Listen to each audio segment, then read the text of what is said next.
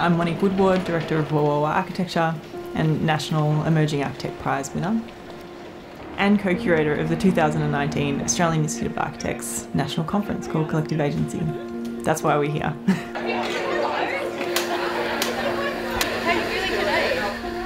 On the day that I got asked to be on the committee, I saw this tweet from a friend of mine. It's going to be like rapid fire.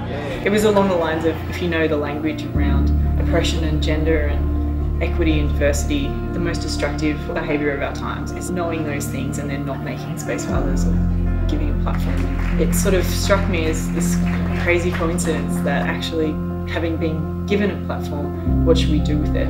Shout out to my work family, work family, because they've basically supported and carried me to the conference the last 6 months. We're coming in with, a fresh perspective, so it's going to be completely different to anything that's ever happened before, and it's going to be about big ideas, and it's not going to be about pretty images or Instagram eye candy. It is about what are the new territories for architecture, who should be given a platform, and what does advocacy look like within a regenerative and disruptive economy are the things that we're asking for this conference. With over 1,000 people, it's a perfect opportunity to have these conversations.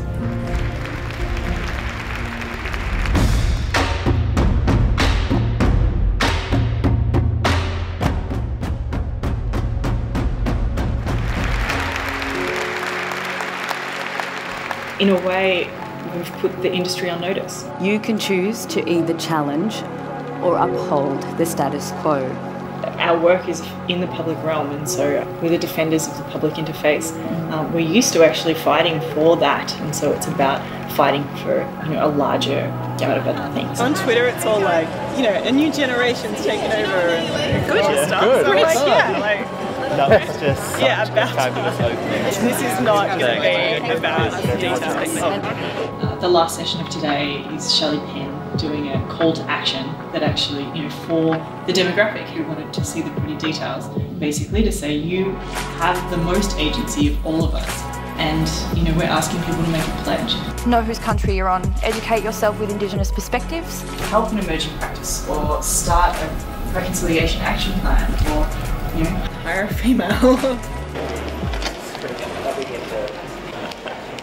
Well asked. Awesome. Back entrance, door 10.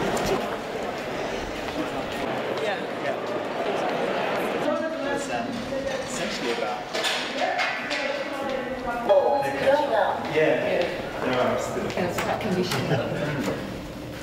Hey Emma, how you going? How are you? Yeah, good. Yeah, awesome. Good. I'm not sure if you got a chance to read those questions I sent to you last night. We were met with, and still are met with, lots of people who are saying, too ambitious, just come back to showing us drawings and sections, etc. It's around actionable takeaways and personal stories. We started off the conference with a tearjerker personal story Not from deliberately, Stephen. but... No, it was beautiful. I spoke about my grandma. She's, until recently, was the president of the Woodwarders Association. Her brother was nominated for a Nobel Prize for aerospace. My grandparents were illiterate. Just fine. But it was amazing because we sort of said, well, this conference is the way it is because of our similarities, but because of our differences as well, and with that comes excellence. Sorry to be late. No, thank you so much. Are we going that way or this way? That way. Thank you. Thanks, Louis. Stephen, it's a real pleasure. Thank you so much for being here. It's terrific to have this on the agenda. Yeah, thank you. Really true. Very much. Great people, great people. As a kid, my grandfather would take my cousin and I on long walks. On our regular trail was a big concrete water tank. Great to have you here. He encouraged us to climb to the top and jump off.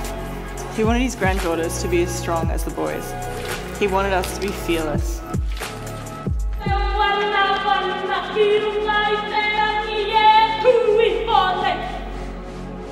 My grandmother wanted me to have more front than Maya.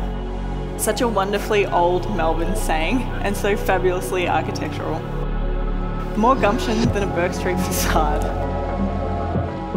The further I get into my career, the more I realise to get things done, she was right. The final session is called Action.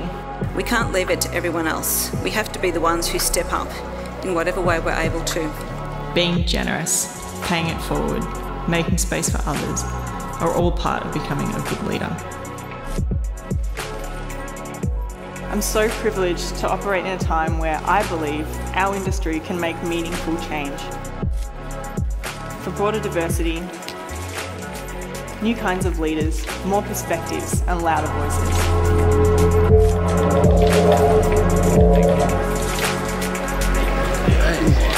Wow.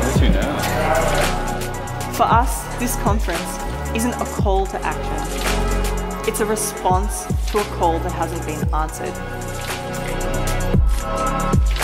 You can't unhear this. You can't walk away and think business as usual is okay.